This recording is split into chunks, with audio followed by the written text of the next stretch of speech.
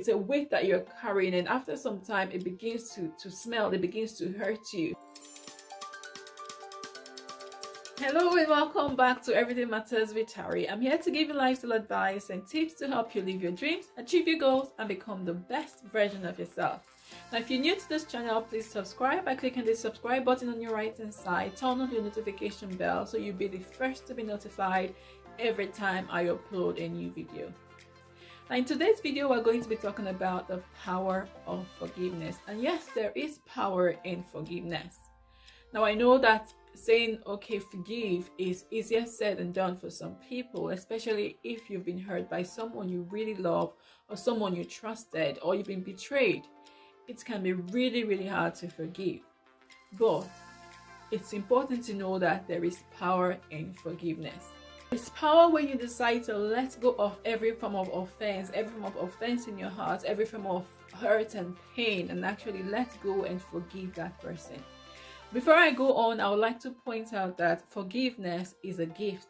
Okay, it's a gift that you give to yourself. So it's about you and not about the person when you decide to forgive. Because say for instance you're offended by someone, the person might not even know that they've offended you in any way. So you are carrying that offense in your heart while that person is walking about free. So it's a gift you give to yourself when you decide to forgive, and it's all about you taking that guilt away from your heart.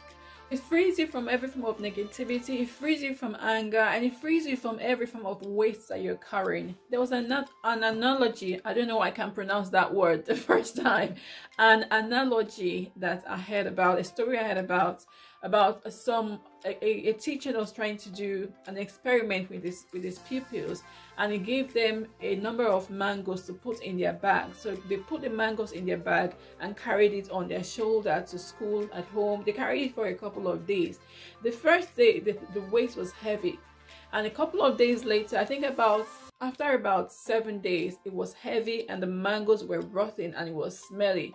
That's the analogy that he gave as unforgiveness. So it's a weight that you're carrying, and after some time it begins to smell, it begins to hurt you. Okay, so you don't want to carry that weight on your shoulder. So that's the reason why you need to forgive. And I'm not just saying forgive because you've been asked to forgive or because you are expected to forgive, because that is not genuine forgiveness in itself. But there are ways that you can actually help yourself to forgive, because I know that, like I said before, it's not always easy to forgive. So one thing you can do is to just tell yourself, you know what, I don't want to carry any offense in my heart, so be willing to forgive. Be willing to forgive because you don't want to have any offense in your heart. So what you do is you make excuses for people. You forgive offenses before they even happen, okay? Because we're not perfect, okay? We're humans, and because we live in a world together, we're bound to step on each other's toes. So people would always offend you. You don't want to keep carrying those offenses about. So just make up your mind. It's okay, you know what, I'm willing to forgive. And it gives you a very light heart. It fills you with positivity when you are able to let go of offenses so easily. But having said that, I know that it's not easy, like I said, especially if you've been hurt by someone you trust, if you've been betrayed. It is more difficult, and that might need more work in terms of forgiveness. But the first thing is to be willing to forgive.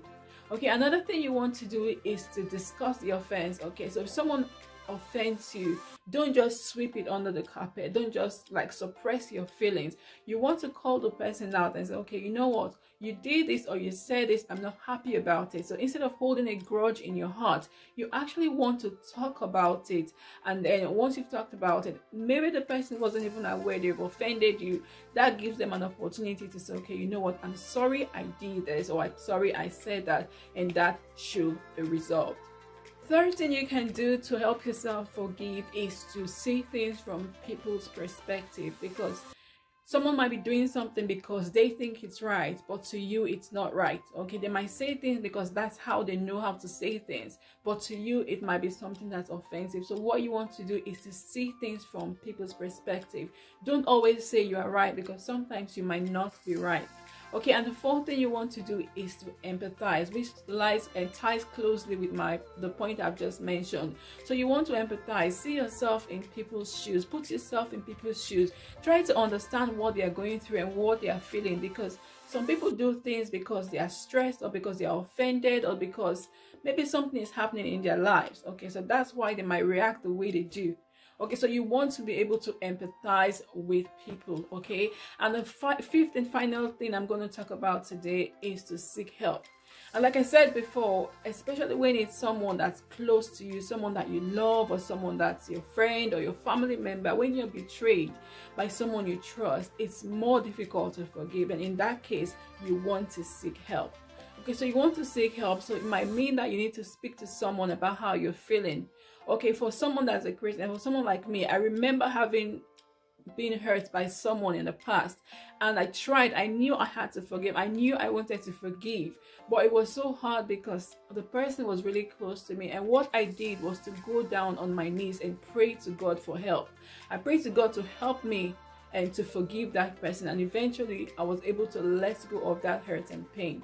Okay, so you want to seek help. So you can either go on your knees and pray if you're a Christian, if you're a Muslim, or you can seek help from a counselor to help you to forgive, because we know that unforgiveness is like a weight on your shoulder that you don't want to carry. Okay, there's so many negative that comes out when you carry unforgiveness, when you carry offenses in your heart. There's so many things that could happen to you. It affects us in so many ways. It affects our physical health, our mental health in so many ways. So we don't want to carry unforgiveness around. Okay, I'm going to go in details in my next video, which will be coming up next week, but I thought I'll bring this first before we talk about how unforgiveness actually affects us. But I hope this video is helpful. I hope it helps someone. If it has, give this video a thumbs up, like and share this video with your friends and family, and don't forget to subscribe to my channel if you haven't already done so. And if you like to support my channel, if you just want to support my channel on YouTube, or if you want a one-to-one consultation on how to be the best version of yourself or relationship issues, then check out my perks, join my membership, and that's one way that you can support me. Well, thank you so much for watching this video, and I look forward to seeing you in my next video.